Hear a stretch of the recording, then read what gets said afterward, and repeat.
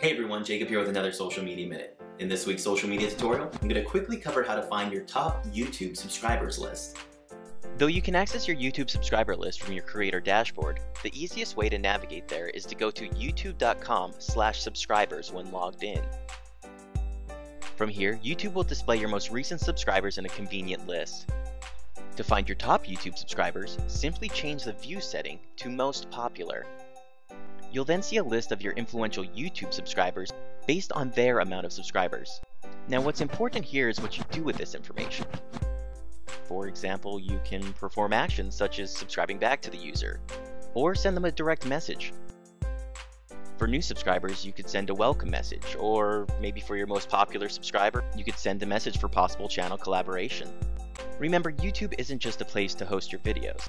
There's also a thriving community of content creators and viewers. Finding and connecting with your top YouTube subscribers using this dashboard will help you build relationships that may lead to future opportunities.